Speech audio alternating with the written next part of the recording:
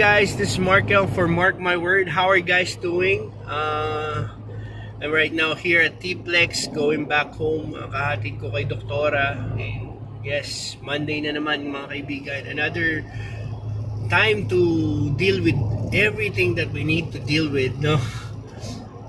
Siguro payo ko lang mga kaibigan, let's be thankful sa Lord, grateful dahil we woke up this day, this morning. Another day to thank Him, another time to give praise to Him kasi napakabuti ng Diyos. You know what, in spite of all the trials, challenges that we're facing, I believe na after this, meron ding victory, after this, meron ding good news, meron ding blessing. Kaibigan, honestly, ang bigat ng araw na to, just wanna talk to you honestly, sobrang bigat ng dating ng araw na to sa akin, but whenever I feel that the day is hard or sobrang mahirap, I think of the people who's really struggling more than I do.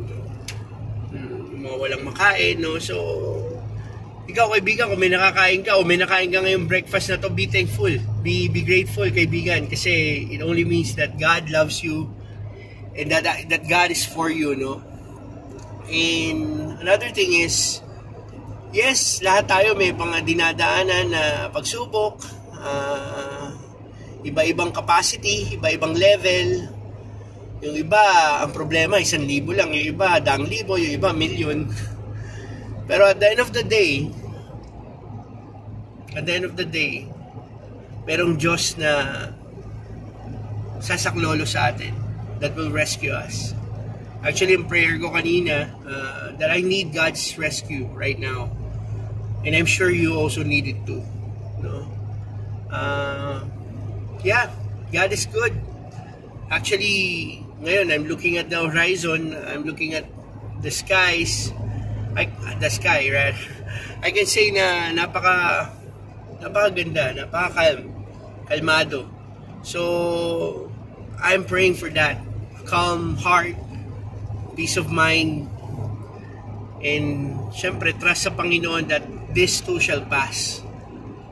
Tapos ang COVID, tapos ang mga chores, ang mga owings, debts, tapos lahat lahat may katapusan. I believe that bilog ang mundo, umiikot siya. Naniniwala ako na kung may beginning, may end. So, I may be in the middle of a trial, pero matatapos din. And yun ang payo ko sa iyo, kaibigan. Alam ko nasa pagsubok ka rin, alam ko may pinagdadaanan ka, but this one thing is for sure. Merong Diyos na nandiyan dyan, magtiwala ka lang, have faith, and do your part, do your thing, be productive. Tanggapin lang natin kung ano yung mga sasabihin sa atin. Tanggapin natin yung mga bawat dumarating na challenges na to. And yeah, tiwala lang, kapit lang. And I wanna pray for you sa nakikinig ng video or nanonood ng video na to. Father God, I thank you for this day. I thank you, Lord God, na we woke up this day. I believe na everything comes from you, Lord. Even our food, even our talent, even our work, even our job, our earnings. Lord, pagpalain mo po, Panginoon, ng taong nasa kabila ng video na to na nanonood. I pray, O God, na bigyan mo po siya ng lakas ng loob para harapin ang mga challenges sa buhay niya. I also pray, Lord God, na i-bless mo po itong tao na to, Lord, and I pray na kayo po gumabay sa kanya. Gayon din sa paggabay niyo po sa akin. So Lord, we just entrust you this day, Lord. We just give you all the glory, honor, and praise in Jesus' name. Amen.